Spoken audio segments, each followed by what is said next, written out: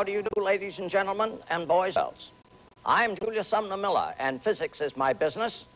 And our very special business today is the work of the young Frenchman Blaise Pascal, a genius of the 17th century, who died at an early age, indeed at 39, but left enough for us to contemplate for a lifetime.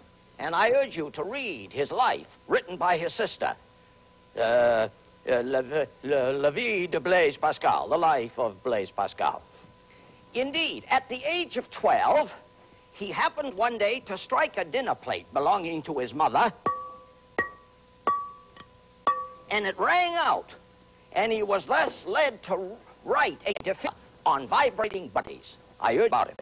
Now, one of the principles he had concern with was the property of liquids and of fluids, and raised a very interesting problem. Consider, let us get a picture of him. Here he is, just some few years before his death. Blaise Pascal, a genius of the 17th century. Consider the following.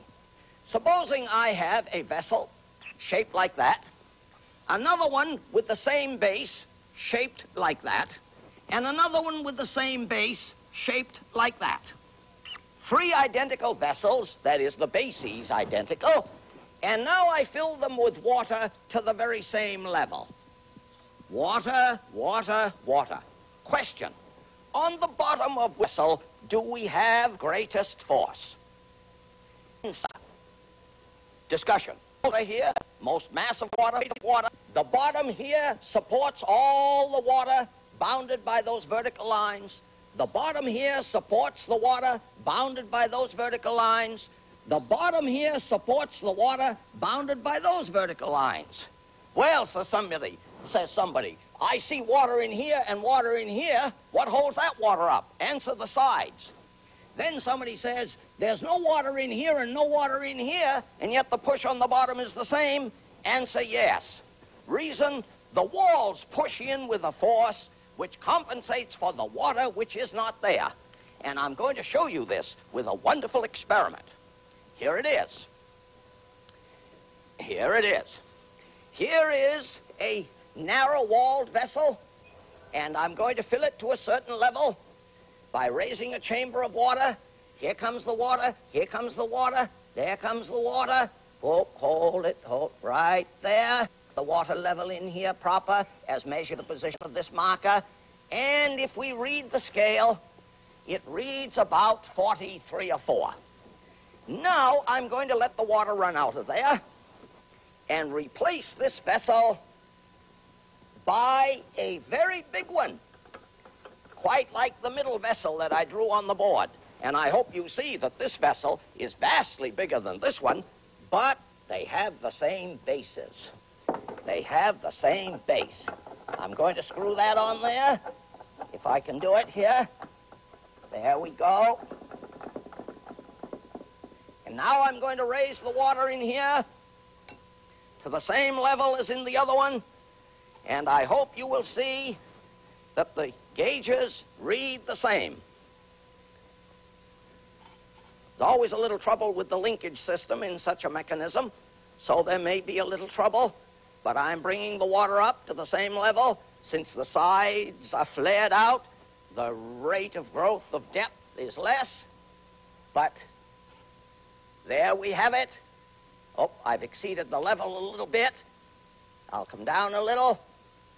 I'll come down a little. And I think that's evidence enough that the readings are identical. The readings are identical. Amazing piece of business. Consider another consequence of Pascal's work.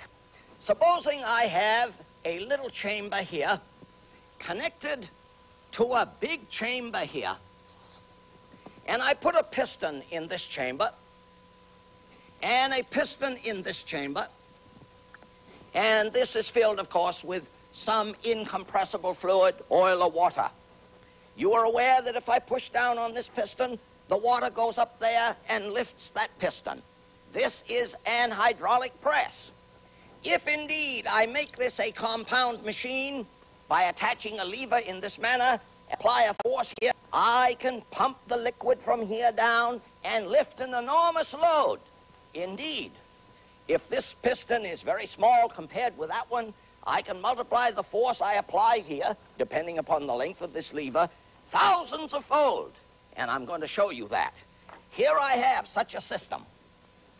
Here I have such a system. A little piston right here, and a big piston right there.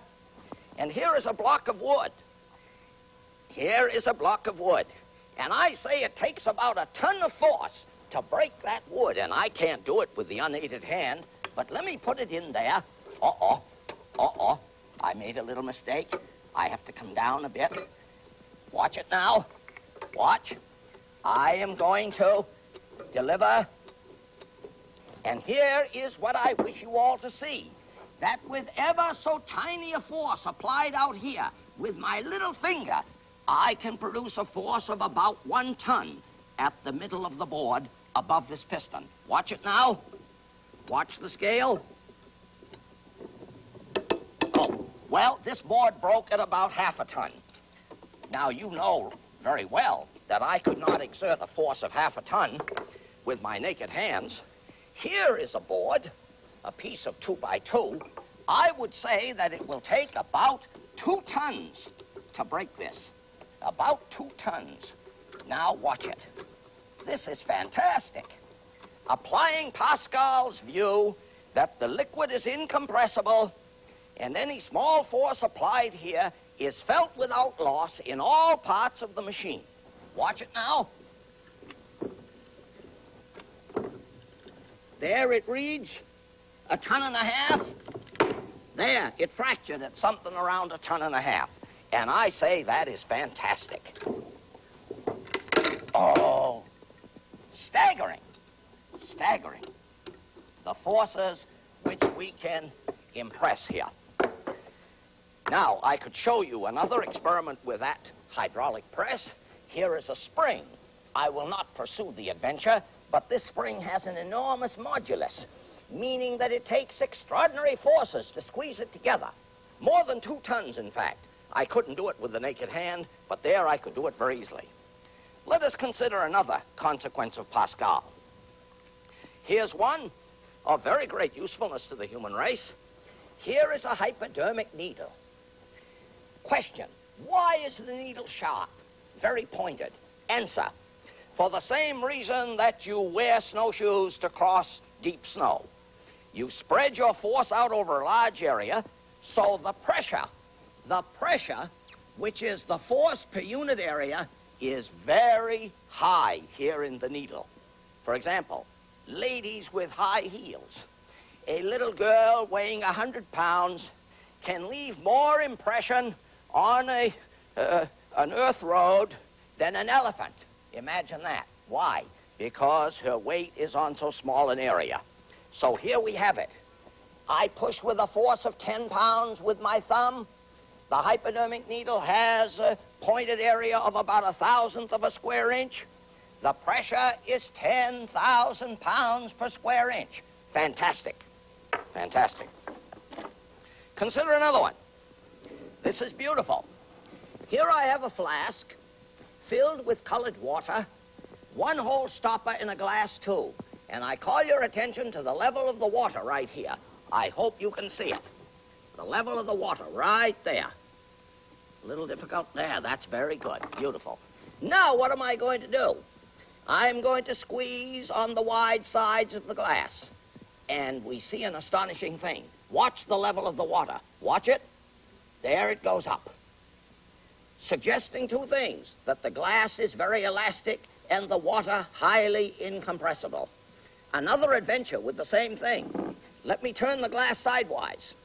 Let me squeeze on the narrow sides. Question: what will the level of the liquid do? Answer: when I squeezed the wide sides, I deformed them inward, diminished the volume of the vessel, and up went the liquid.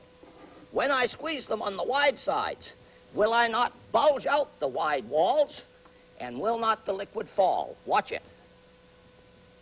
There it is. It goes down.